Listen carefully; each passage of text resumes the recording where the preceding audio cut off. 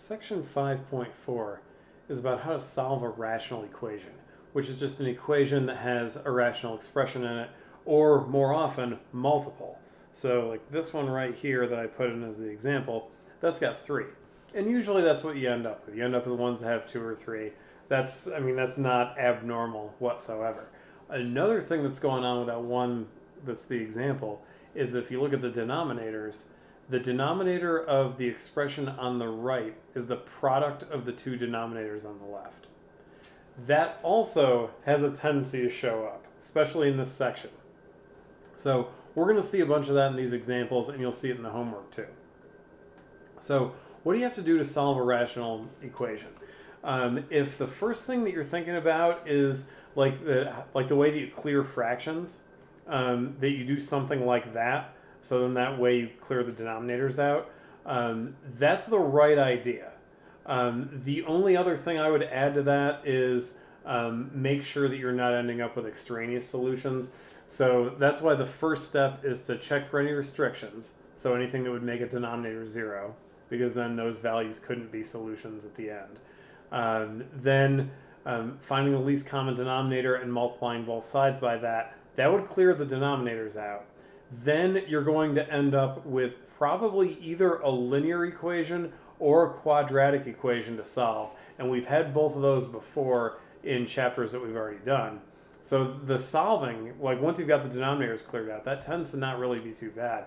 And then the last thing, checking for extraneous solutions, it's just basically check the solutions that you get against whatever restrictions you've got in your domain. So make sure that if you get one that is a restriction in the domain that you throw it out, basically. All right, so then this first one, if we're going to solve this, so first things first, restrictions on the domain, I suppose. So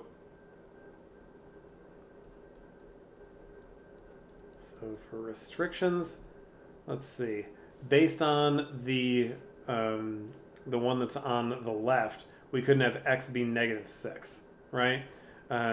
Because you'd say, well, then x plus 6 can't be 0, which would mean that x can't be -6. And then 2x plus 3 can't be 0. And if you solve that, you would get that x or I guess x can't be -3/2. All right, so then our domain would be the set of all x such that x is not equal to -6 and x is not equal to -3/2. All right, so at the end, when we get our answers, we just have to make sure that they're not either of those restrictions. So then the next thing is the least common denominator. Well, those two denominators are factored all the way out, so it looks like we just have to use the product. So the least common denominator would be x plus 6 times 2x plus 3. So then what we're going to do is multiply both sides by the least common denominator. So we'll end up with x plus 6 times 2x plus 3 times x plus 1 over x plus 6 equals x plus 6 times 2x plus 3 times 2 times x minus 5 over 2x plus 3. And then we're going to get some cancellation, because on the left you'd be able to cancel the x plus 6 in the denominator with the x plus 6 that's out front, and then on the right you cancel the 2x plus 3 in the denominator with the 2x plus 3 that's out front. So what you would end up with then would be 2x plus 3 times x plus 1, and then on the right you're going to have x plus 6 times 2 times x minus 5, but I'm going to multiply that out as 2x minus 10, so I'm just going to distribute the 2 first. Then that way we're just foiling on both sides. So if we do that, if we FOIL the left side, it looks like that's going to be 2x squared plus 5x plus 3. And then on the right side, that's going to be 2x squared plus 2x minus 60. All right, and then notice the x squared terms have the same coefficient. So this is actually going to be a linear equation, because then if we subtract 2x squared on both sides, we're going to end up with 5x plus 3 equals 2x minus 60. And if we solve this all the way, so I guess subtract 2x from both sides, so we get that 3x plus 3 equals negative 60. Then if you subtract 3 from both sides, you'd get that 3x was negative 63. And then lastly, 3x over 3 equals negative 63 over 3. So it looks like the x is negative 21. And that is what we're supposed to get here. And then just to check, negative 21, is that a restriction? No, because the restrictions were negative 6 and negative 3 halves, so negative 21 is fine. And if you wanted to go through and do a check, just to make sure that all the algebra is right, we can do that. So I've got the space over here for it. So if I do a check, I think the easiest thing to do is do the left side and the right side separately and just make sure that you get the same thing. So then on the left side, we've got, so if x is negative 21, we'd have negative 21 plus 1 over negative 21 plus 6. So that's going to be negative 20 over negative 15. But then it looks like that's going to be 4/3, right? Because you could say, well, that's negative 5 times 4 over negative 5 times 3. So that's just 4/3. All right, then we just have to make sure that the right side is also going to be 4/3. So let's see, if we sub in the original equation, we'd have 2 times negative 21 minus 5 over 2 times negative 21, and then plus 3. All right, so then the numerator is 2 times negative 26. And then the denominator here is going to be negative 42 plus 3. So that's negative 52 over negative 39. But then both of those are divisible by 13. So it's negative 13 times 4 over negative 13 times 3. So that's 4/3. Good, they match. So there, we could fit the check in over on that side of the page, so I figured we might as well.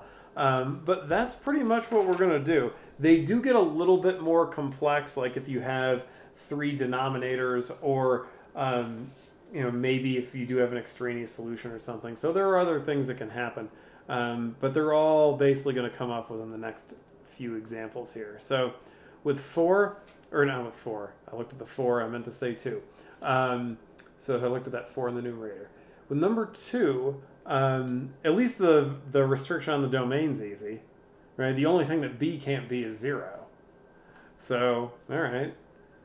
Then the domain would be set of all b such that b is not equal to 0.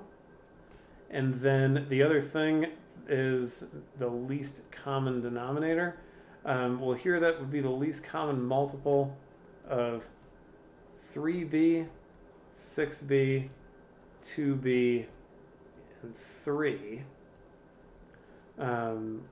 So I guess we could factor the 6b.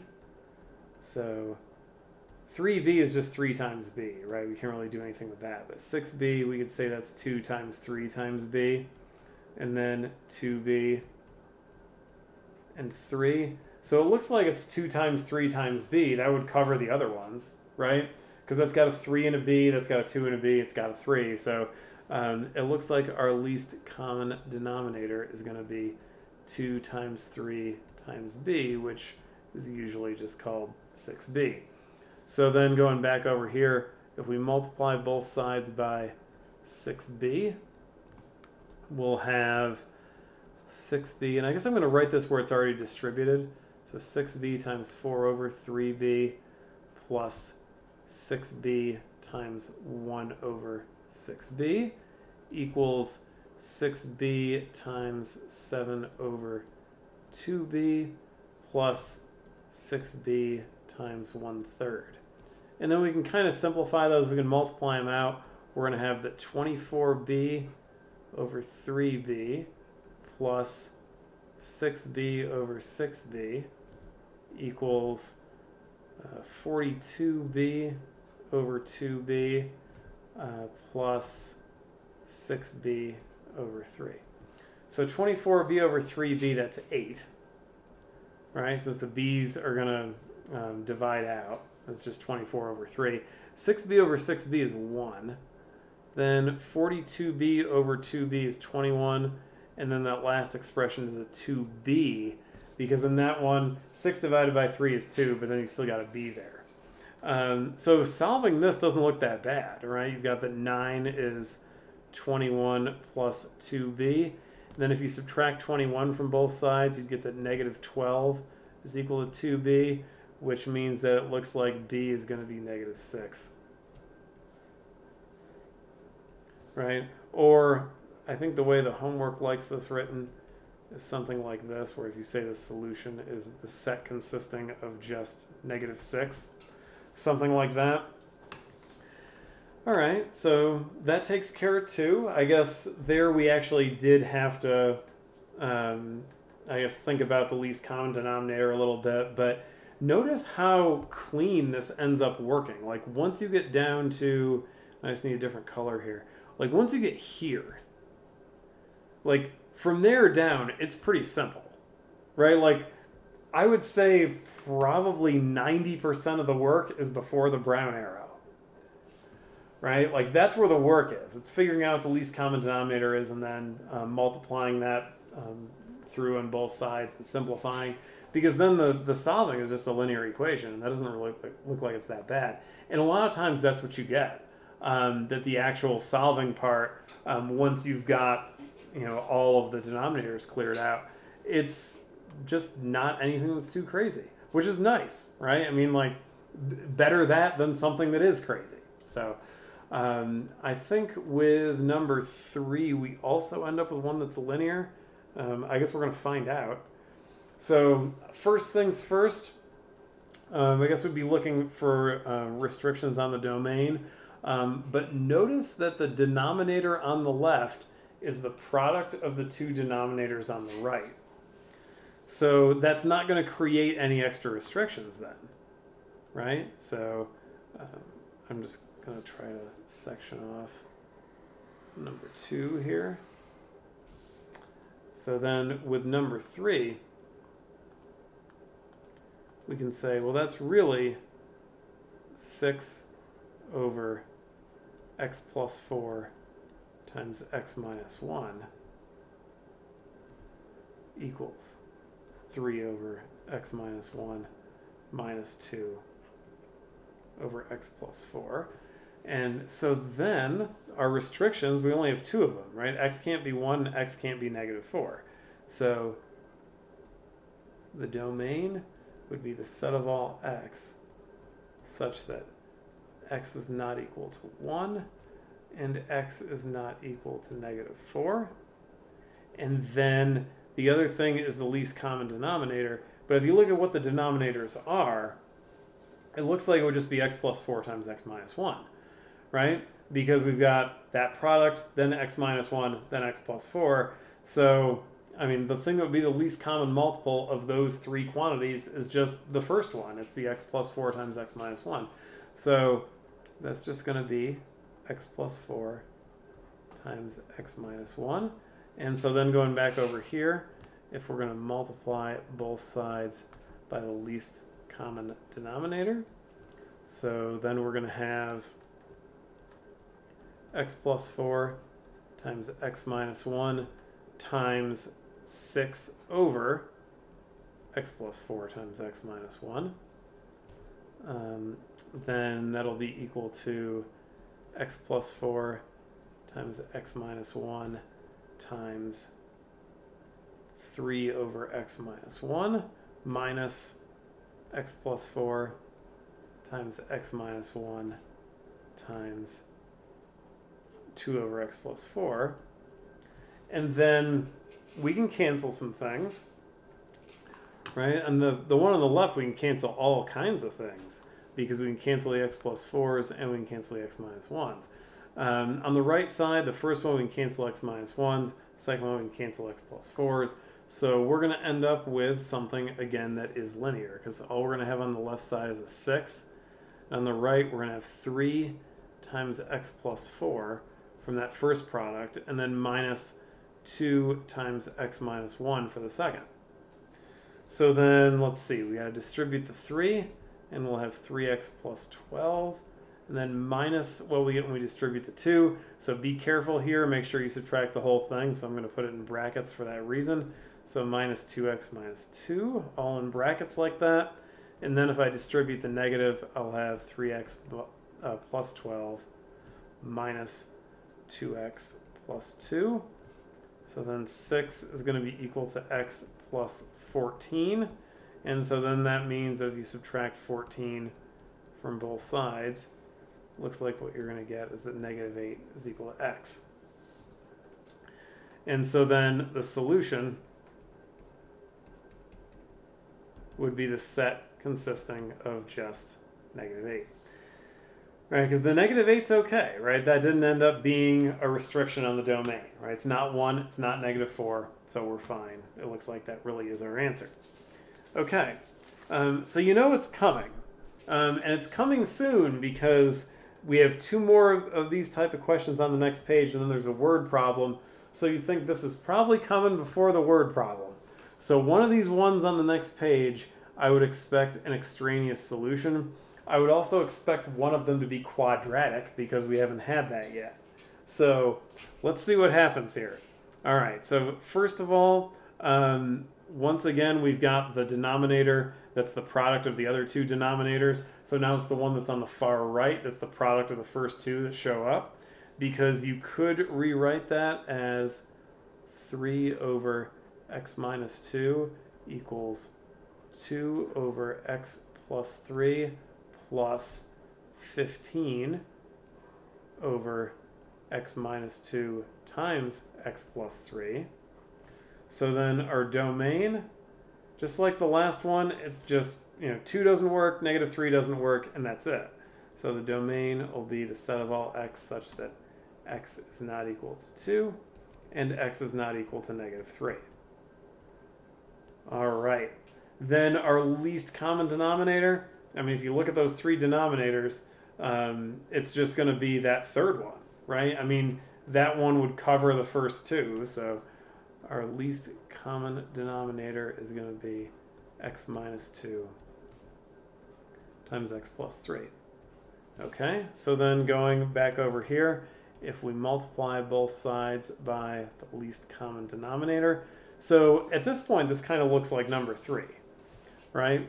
To a very large extent, but we're going to have x minus 2 times x plus 3 times 3 over x minus 2, and that would be equal to x minus 2 times x plus 3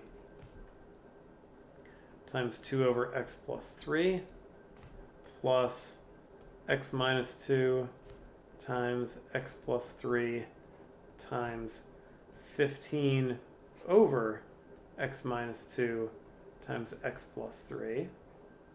All right, we should be able to cancel some things. So let's see what we can do. All right, on the left, we can cancel out the x minus 2s.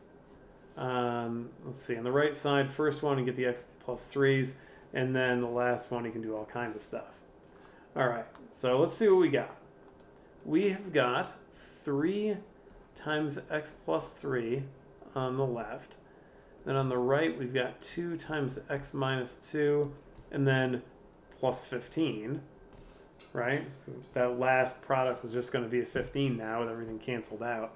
So if we distribute the 3 on the left, distribute the 2 on the right, we're going to get 3x plus 9 equals 2x minus 4 plus 15. So we've got that 3x plus 9 equals 2x plus 11. And if we solve this, then let's see what happens. Well, you would subtract 2x from both sides, right? And then you'd get that x plus 9 equals 11. If you subtract 9 from both sides, you get that x equals 2. However, that's one of our restrictions, right? That's outside of our domain. Because if x is 2, a couple of those denominators are going to be 0, and we're going to have some undefined expressions. So x equals 2, that right there is not in the domain. So it's an extraneous solution, in other words. So, oops, I lost the ability to write. Extraneous solution.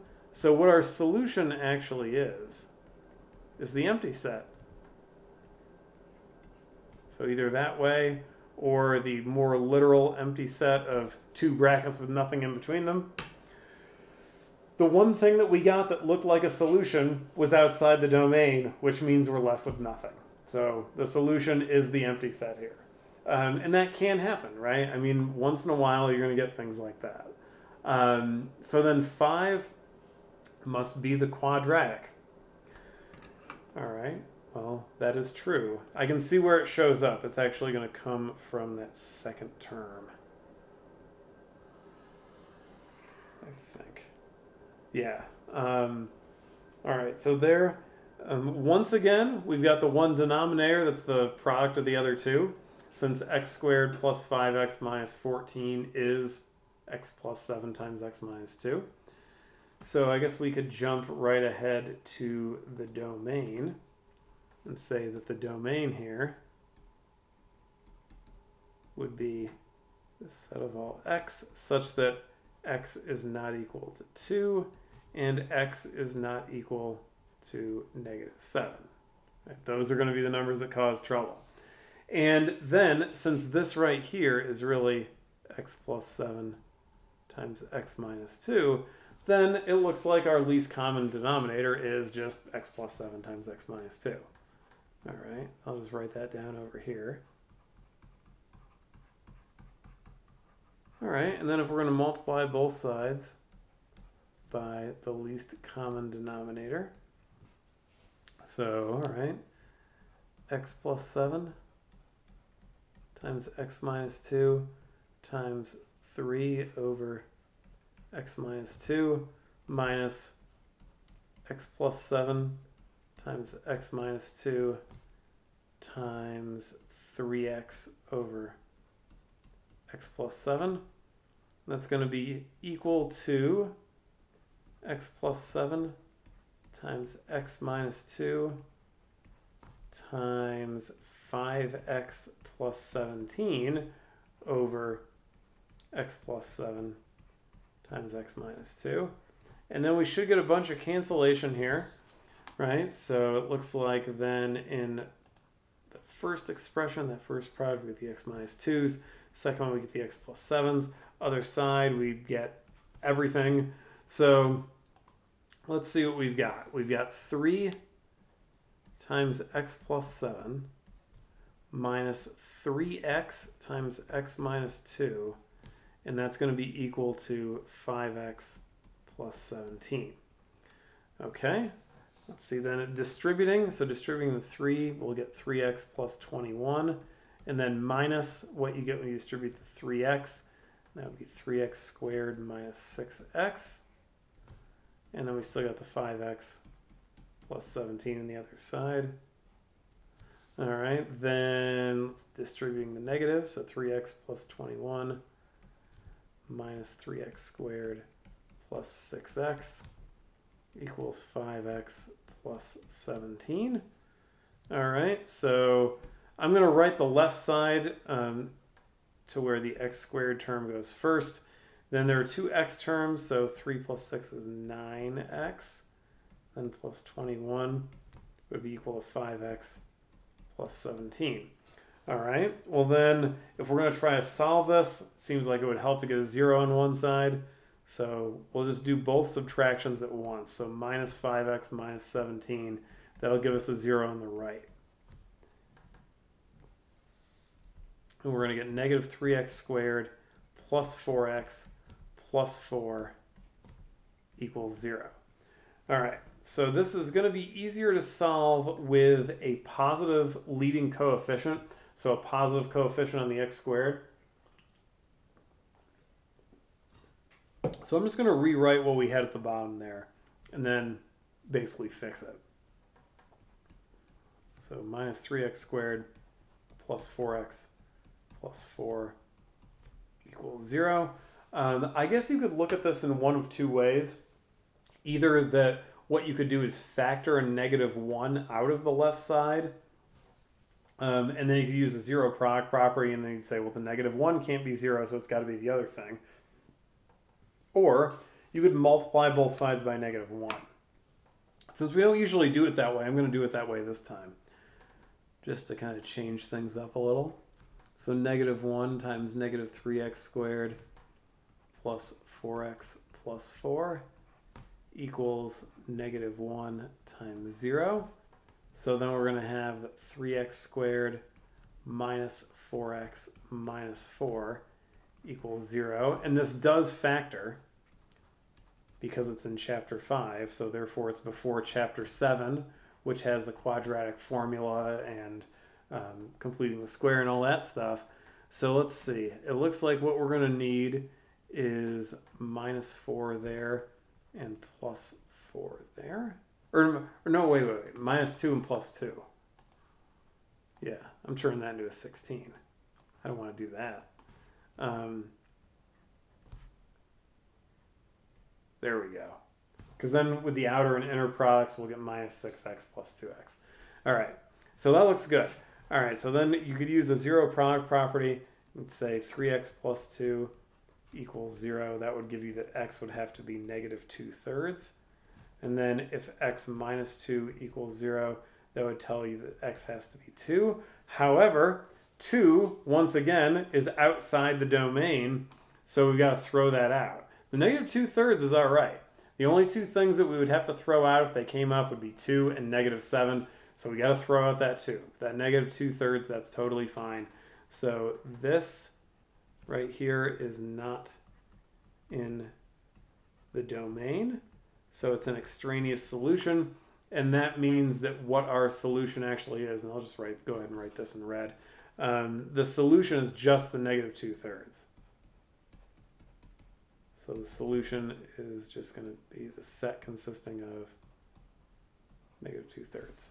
And that's that. So had to throw out the 2, but we could keep the negative 2/3 this time. And yes, there's a quadratic equation, but since this is right after chapter 4 in our book, and chapter 4 has all the factoring stuff, they tend to be ones that you can factor when you get the quadratic equations, which will happen once or twice on the homework for section 5.4. Let's see, then this last one, the concentration C of a drug in a patient's bloodstream T hours after ingestion is given by that equation. So when will the concentration of the drug be 5 milligrams per liter? So basically what we're looking for is I guess it's what is T when C of T equals 5, right? That's basically what we're being asked if you just kind of take the context out. So then what we're going to do is we're going to set C of T equal to 5 and then solve for T. Okay, first things first. Are there going to be any restrictions? Not this time, because that denominator can't be 0. So there are actually going to be no domain restrictions since it's a t squared plus 25. So t squared can't be less than 0, right? If you square 0, you get 0. You square anything else, you get a positive number. So that means that whole expression in the denominator, the t squared plus 25, that can't be less than 25. So therefore it can't be 0. And so we're not really going to have anything to worry about. So, all right, well then we can just go ahead and do this. So we're going to set c of t equal to 5. So we'll have 50t over t squared plus 25. That's going to be equal to 5, and then we just have to solve that. I guess we're going to clear the denominator, but there's only one denominator, so getting the least common denominator, it's just that, right? So we're going to multiply both sides by t squared plus 25. And if we do that, we're going to have t squared plus 25 times 50t over t squared plus 25. That's going to be equal to t squared plus 25 times 5. All right, so we'll get some cancellation on the left because we can cancel the t squared plus 25 on the left side. So that means that what we're going to end up with is a 50t on the left. And then I guess on the right, we could distribute the 5 and say that'll be 5t squared plus 125, right? That's what 25 times 5 is. And then from there, we ought to be good to go, right? So then probably easier just to move the 50t. So if I subtract 50t from both sides, we'll get that 0 is equal to 5t squared minus 50t plus 125. However, there is a common factor on the right since all those numbers are divisible by 5. So if I factor out the 5, I'd be left with t squared minus 10t plus 25. And the thing that's in parentheses is actually a perfect square trinomial, since that's t minus 5 quantity squared.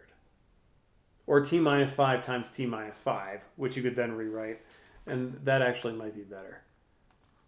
So I'll write it with an intermediate step like that, where we have it as t minus 5 times t minus 5, or 0 equals 5 times t minus 5 quantity squared. But if we're using the zero product property, the 5 can't be 0, so it would have to be the t minus 5 squared, right?